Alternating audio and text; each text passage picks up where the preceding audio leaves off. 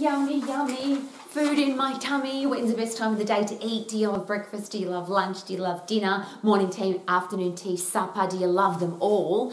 What are your favourite times of the day to eat? And then what information do we give other people about what to eat at certain times of the day? Very controversial topic, of course, because there's so many opinions about when's the most important time to eat, how many times a day to eat, and what's the best things to eat at the times that you've decided to eat.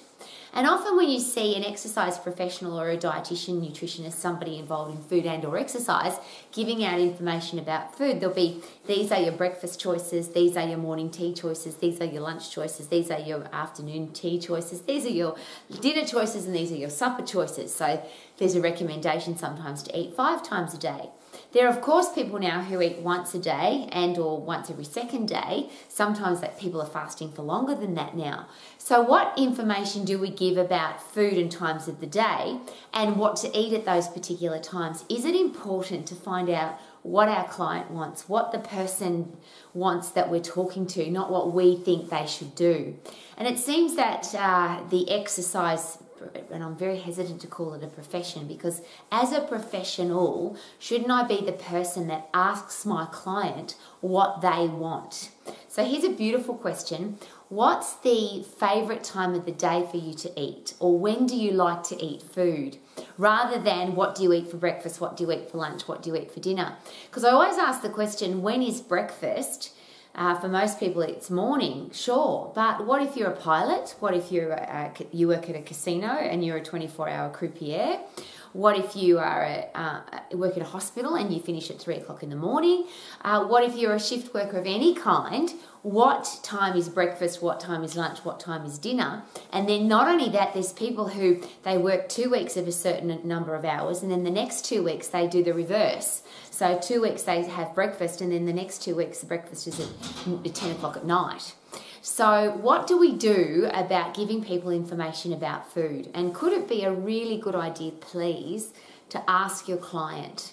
The further we get away from what a client is loving to do or finds normal to do or has been happily eating, is it possible that we're going to have a big upset in their lifestyle? There's a reason that people eat the way they do. There's a reason they eat at the time that they do. And there's a reason that people eat in certain places. Would that be a fair question? Why do you eat what you eat? Can I ask you that? Why do you eat? There's a good one. A lot of people will say, well, I eat because I'm hungry. But is it possible that there's people who eat because they're angry or because they're frustrated or because they need some comfort food or because they're having a great day and they want to celebrate, so they eat an enormous amount of food because it's celebration time? So all of those questions about food, I think it seems that they get forgotten, because when somebody says, what should I eat? And you're an exercise professional, because we want to give the answer because we think we know the answer, we go boom, boom, boom, and we just vomit information out of our mouth. And I know that's not a very nice thing to say, but could it be not very nice to give people information about food without finding out about them? So should we ask, what time of the day do you love to eat? But there's a few questions before that. How about, what do you really love to eat? And should a healthy eating plan always include the foods that people love to eat? Because if we say can't have, mustn't have, don't have, shouldn't have, it's bad for you, is it possible that we'll either have a binge effect somewhere down the track where I can't have, and then I have too much, or I get really angry and frustrated because I can't have, and then my life is not much fun because I feel angry that I can't eat the foods that I want to eat? And I always ask that question of all exercise professionals. Yes, we're responsible for helping people to be physically healthy, fit and strong. But what about mentally? And is it possible that food for some people is a very mental thing? There's a really interesting relationship with food.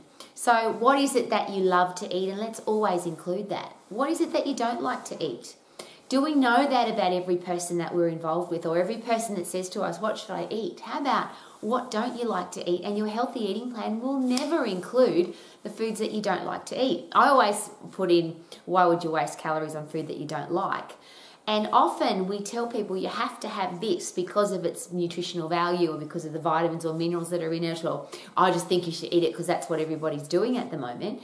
But what if the person doesn't like it? And there's a lot of fashion foods that come in and out of fashion. Maybe you should eat tofu, or you should eat kale, or you should eat berries because they're a superfood, or you should eat porridge, or you should eat chicken breast. And a lot of those foods are things that people actually don't like. So should we ask, what is it that you love to eat? Let's include it. What don't you like to eat? Let's never include it. Then what are you eating at the moment, and why do you eat that way? And could they be really important questions? So specifically, if we went into your cupboard, into your kitchen, into your pantry, let's have a look at the foods that you eat and why do you eat them? If we go shopping with you, or we have a look at what you normally put into your life, why do you do that? And there's lots of reasons. Could it be religious? Could it be ethical? Could it be I just don't like those particular foods? Or I've eaten this way all of my life because that's how my mum taught me to eat. Or I went to a dietitian 6 years ago and I've been eating like that ever since. Should we know that stuff? Could they be really important questions? So what do you love to eat? What don't you love to eat? What are you eating at the moment? Why do you eat that way? And then this really beautiful question called, where do you eat? Ha ha ha. Do you like to eat in your kitchen? Do you like to eat standing up or sitting down? Do you like to eat lying down in front of the television? Do you like to eat at a restaurant? Do you like to picnic? Do you like to barbecue? All those really cool things that people do in their life. If we're genuinely interested in helping people achieve their goals and have them eating a healthy eating plan so that they can exercise harder and can be healthy, fit and strong, should we know all of those things before we start vomiting information on them? So where do you like to eat? And then that very interesting question, what time of the day do you like to eat? Because to tell people that breakfast is the most important meal of the day, even if you believe that, is it possible that that could get you into trouble now? Because there are some people that are passionately intermittent fasters. There are people who passionately hate eating breakfast, and if you tell them to eat breakfast, it might be the reason they don't want anything to do with you anymore. So how about, what is your favourite times of the day to eat? When do you like to start eating? Rather than, you should eat breakfast, it's the most important meal of the day. And if you are making statements like that, you should eat breakfast, you should eat 5 times a day, you should be an intermittent faster, all the different things that are available now, information on social media about food. If you ever vomit something out of your mouth, if you ever give information, should we know, hand on heart, that the information that we're giving is based on more than just what everybody else is doing? And I always use that expression, just because 50 million people are doing a dumb thing doesn't make it not a dumb thing. It just means there's a lot of people doing dumb things. So as an exercise professional, if I really care about my client, could those questions be very important? What do you love to eat? What don't you like to eat? What are you eating at the moment? Why do you eat that way? Where do you eat? And what times of the day do you prefer to eat? Could they be great questions? Then here's an interesting question. The way you're eating at the moment, are you on track or off track to achieving your goals? Because there are some people that eat a certain way, and even if you don't agree with the way that they're eating, that might be giving them the result that they want.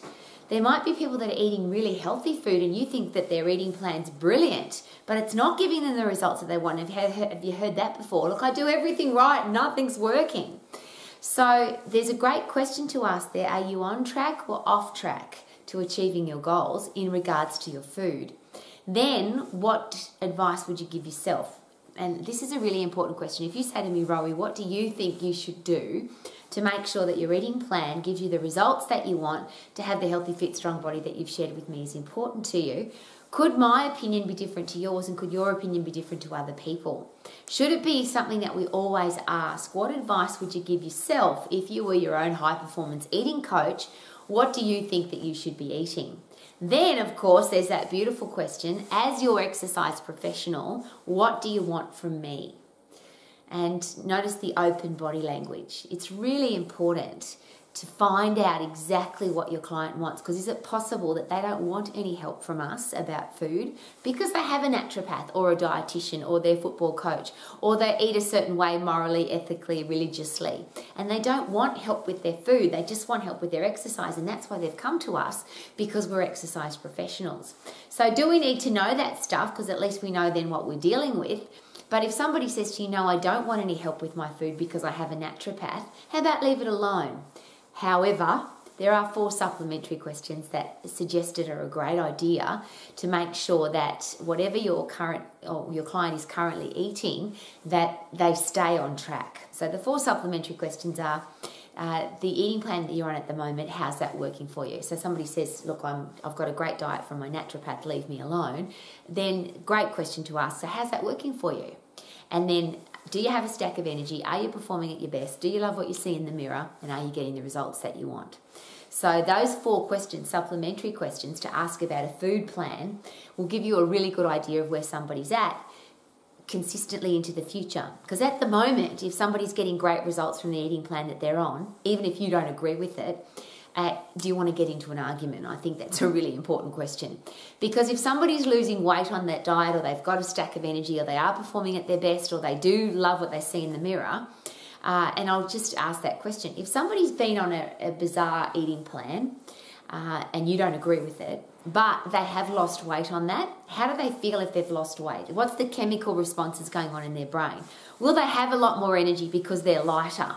Probably yes. Or will they be performing better or at their best, that they feel is their best? And could the answer be yes, simply because they've got more energy and they feel good about themselves? If they've lost weight, will they appreciate that that looks better in the mirror? And that means they are getting the results that they want. So if you want to get into an argument, you could disagree with them, but why? But if somebody's exercising with you, if somebody's training with you, next time they come to exercise with you, you can ask those questions again. Hey, how's that eating plan going for you? Do you still have a stack of energy? Are you still performing at your best? Do you still love what you see in the mirror? And are you still getting the results that you want from that eating plan? If you argue with somebody, they probably won't want to invest time with you. If you trust them to say, look, what are you doing at the moment? It's working for you. Congratulations. Let's leave that alone. Let's go exercise. When you see them every week or 2 times a week or once a month, every time you invest time with somebody and you ask those 4 questions again, and I'll just as a practice so they can roll off your tongue as easily as this. How's that eating plan working for you? Do you still have a stack of energy? Are you still performing at your best? Do you still love what you see in the mirror, and are you still getting the results that you want? Is it possible that if it's some kind of dodgy diet, that 3 weeks down the track or 3 months down the track, and you say, do you still have a stack of energy? They might go, no, I'm a bit tired and lethargic. No, I'm not performing at my best. No, I don't like what I see in the mirror. And no, I'm not getting the results that I want. And then you can ask those questions again. So what do you love to eat? What don't you love to eat? The way you're eating at the moment, why are you doing that? Do you want to eat a different way? And now you can actually make a difference. Maybe you can help. So I always ask this question, as exercise professionals, are we food professionals? And a lot of people will say, yes, of course, because food's very important. A lot of people will say food is 80% and exercise is only 20%. Well, I always like to ask this question. What if food was 100% and exercise was 100%? And we ate for 100% performance and we exercised for 100% performance, and they all work together to create a 100% high-performing human being? Wouldn't that be awesome? Is it possible that regardless of the time of the day, some people like to eat cereal for dinner? Is it possible that some people like to have eggs for dinner? Is it possible that some people like to have steak in the morning? Is it possible that there are some people, I don't know, but maybe people like to have salad in the morning? I don't know. It's none of my business, except if they're my client, I want to find out what they love to eat, what they don't like to eat, what they're eating at the moment, why they eat that way, where they like to eat, what times of the day they like to start eating and prefer to eat. How do they feel about the way they're eating at the moment? Are they on track or off track? If they were their own high-performance eating coach, what advice would they give themselves? What do they want from me? And then if they don't want anything from me, how about the current eating plan that you're on at the moment? Do you have a stack of energy? Are you performing at your best? Are you getting the results that you want? Do you love what you see in the mirror? And let's be as open as possible to all the ideas that people share with us, because our opinion about food, is it possible that there are other people that have a different opinion? And interestingly, is it possible that right now in the world, food is one of the most controversial topics?